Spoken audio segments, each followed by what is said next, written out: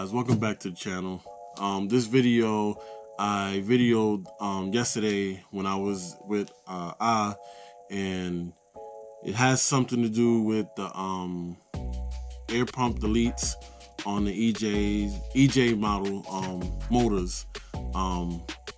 So basically in the video you're gonna see him taking out the, I guess you call it the sensor part, which is, you could say, entrapped or enclosed into like a metal bracket piece or something, some metal holding.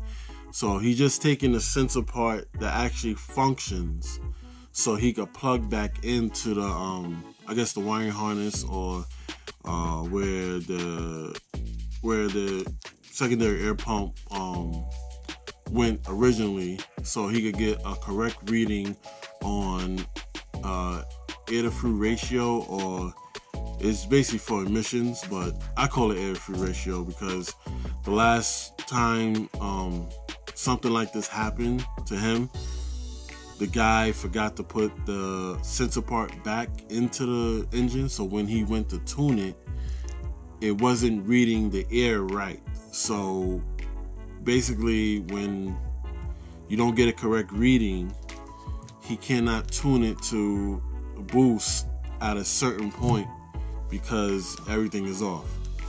So I'm not going to ramble on anymore, but yeah, let's watch this video real quick. Hope you enjoy it. Don't forget to subscribe, and let's go.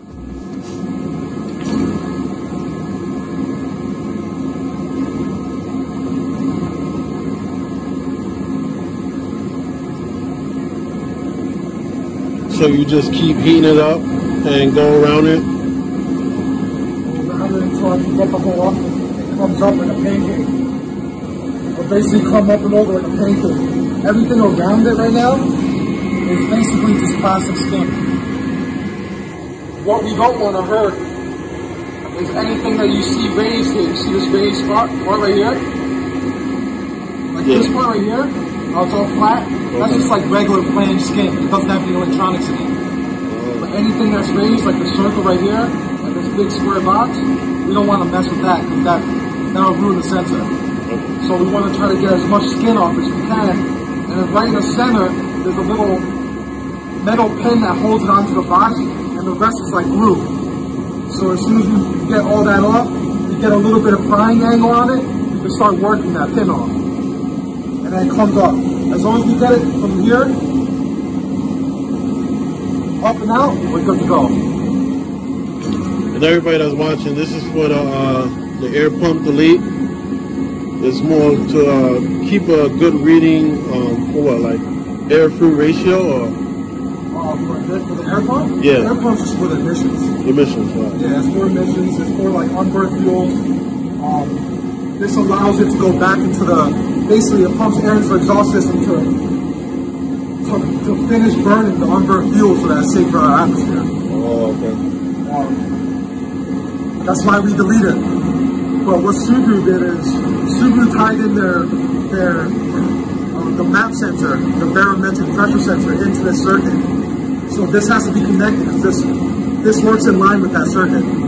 If you don't connect this, the map readings will be all messed up.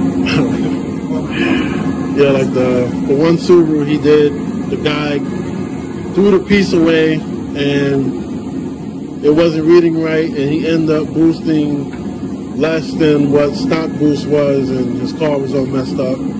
So this is part of the process of doing the air pump delete that most people don't really know or never heard of. So it's good information. Yeah, a lot of people, they won't even do this. They'll just take this whole piece and put it in the car. But you know, we're not trying to add weight. And we're trying to keep the engine bay clean so it looks, better.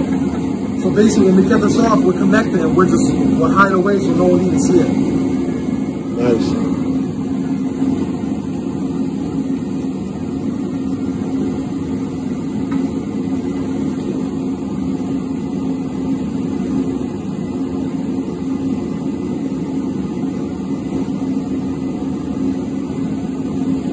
like you said, it'll take about a couple hours to get that piece out of it. So I'm not going to record, 3 hours worth of this. So when the product is finished, I'll videotape it and I'll show you the end results. All right.